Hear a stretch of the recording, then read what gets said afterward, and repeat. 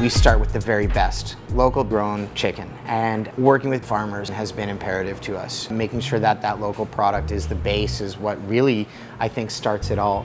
We call it the OG. This was like the first thing that we made for the menu. We brine it for 24 hours minimum, dredge it, fry it. We serve it on my friend Claire's potato buns, our own DL sauce, slaw, pickles, pickled red onions, all of those things made in-house. It all just comes together beautifully.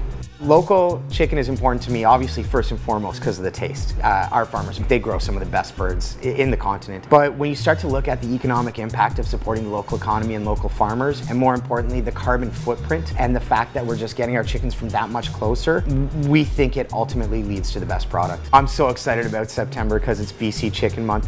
Whether you're going to your local restaurant, bistro, wherever it may be, or coming to see us, you should definitely be enjoying some chicken this September.